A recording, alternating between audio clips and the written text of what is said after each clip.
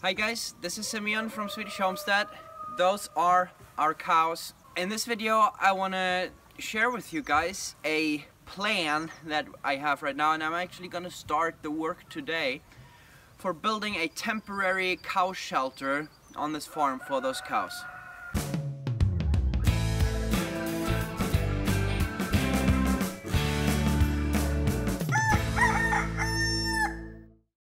So many of you guys have followed my videos already, and you know that I shared that we will have to build a cow stable for these cows, and that we weren't able to do this past year.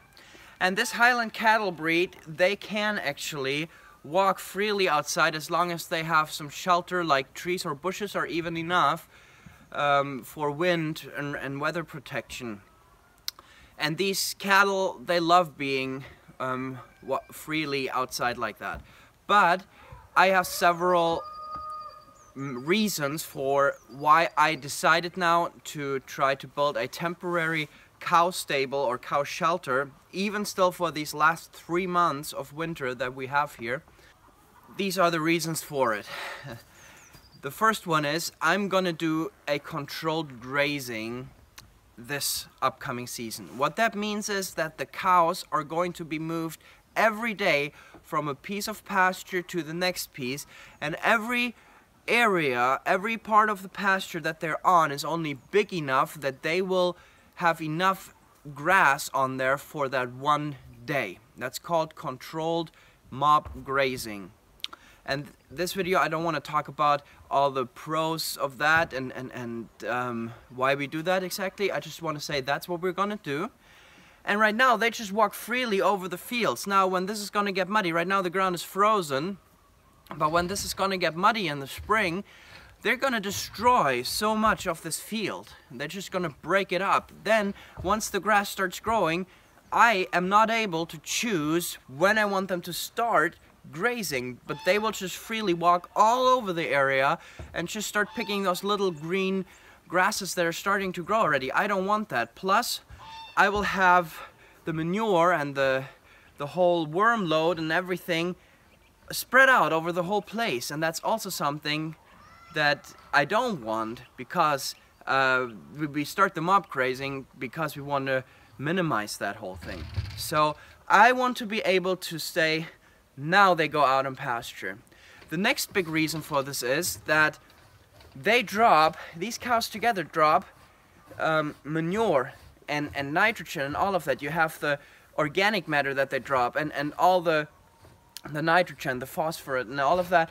What they drop is worth a few dollars every day, and like this, most of that just disappears. It's winter time, it runs off, or it just disappears, and we want to capture that in a deep bedding. We will need lots of compost this upcoming season and all the seasons to come for our fields and for our garden. And so I have decided to build a shelter, put them in a deep bedding, and then capture all the droppings in that deep bedding, compost that in the spring with our pigs, and have compost like that. So this is the plan, and let me just show you real quick what I'll have to do and what I'll try to do. We have a mild winter, not much of a winter anyhow, but it's still always around freezing, so nothing grows. But I still want to put them in there because of those reasons, and I want to show you what I'm going to do.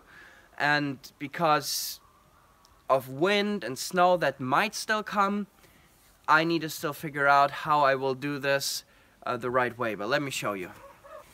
So this is the north end of our barn. This is facing north. We have our old bunny stable here. We have some boars that we mow. We have a machine for our for making hay. We have some old fence posts here. I just want to move this away, and then this big tarp that we have from when I covered the hay trailer, I want to connect that to the wall up there and put that as a temporary roof over this shelter, and then also make a little area out there so they can still walk freely, but that the main droppings will end up here. So I'll have to clean this up, and put this up and try to make it strong enough that it can withstand some wind and some snow. I might have to push the snow down when it comes, but we will see about this. If this winter continues the way it has, there won't be much snow.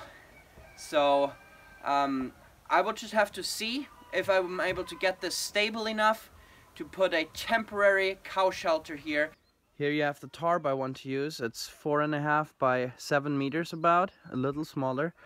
Then you have these gates, you remember that I want to use to put them around this area for the cows. And then there should be a lot to get out a little bit, so it's a little more space there. And I talked to a local farmer. Hopefully we can buy some hay, some straw from him. But otherwise I also want to do some wood chips, and they have to be dry so they can capture all the urine and manure. But we will see. Now the way we will do it is we will copy it the Joel Salatin style. We've had our pigs already dig through a couple deep beddings that we have, and they composted them a bunch. But how they do it at Polyface Farm is that they mix in corn that ferments in this oxygen-free deep bedding. Because it gets so packed, the oxygen disappears, and it ferments in there. And then the pigs come in the spring and they want to try to find the corn, and they just dig it all through and compost the whole deep bedding. They grow and gain money instead of a machine costing money and needing oil changes and all of that. So that's what we will try to do here. You guys will be able to observe and see how that goes for us. And the pigs loved it. They just went nuts over it last year. So we'll see what happens. So that's the plan. I will put water and food here, and yeah, just try to create an environment that will shelter the cows from some weather, plus the roof, the tarp as the roof is especially important, as the deep bedding cannot get wet, because if it gets wet, it loses its capability to suck up the urine and everything. Okay, so we have cleaned this up.